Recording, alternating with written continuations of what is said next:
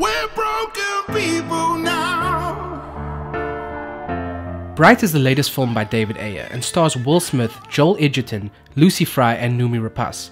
The film is set in a mythical world where there are humans, orcs, elves and other mystical creatures, but the setting is modern and in this case urban American, so there are class structures in place.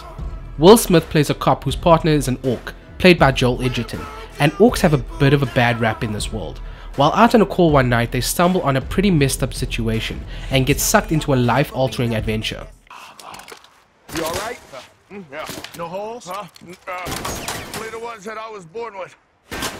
How are your holes? The fuck can you make a shootout awkward? Sorry. This is a Netflix original, and because it was made by David Ayer, they decided it was worth throwing a ton of money at. All of this is on the screen and you can see the detail in the set design as well as the makeup of the characters. There are a number of set pieces and Ayer spares no expense making these flashy and choreographed from moment to moment. The way he meshed the mythical world with the urban inner city creates a beautiful new environment that's grungy and dirty and feels lived in. Edgerton does a great job of counteracting Smith's charisma as an awkward offbeat orc. You don't expect an orc to act the way that he does, which I found interesting and refreshing. Hey partner, you ready to get back to work?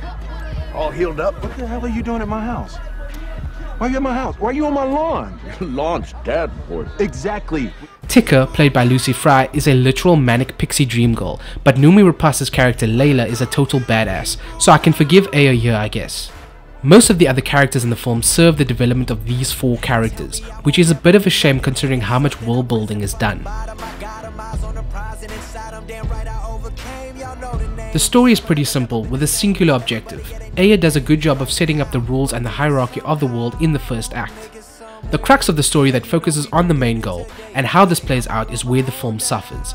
Bright is mostly one big foot chase through the ghetto, with some interesting set pieces and horrible stereotypes, which is disappointing considering that the subtext on racism and classism is heavy-handed throughout the film.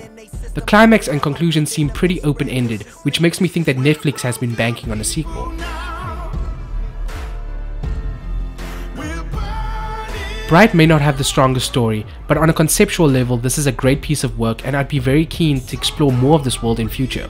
I'd also love to spend more time with these characters, and that's the part that matters for audiences in a world where visual effects are not the be-all and end-all.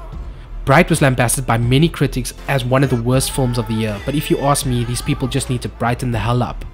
Bright gets a shiny 7 out of 10 from us.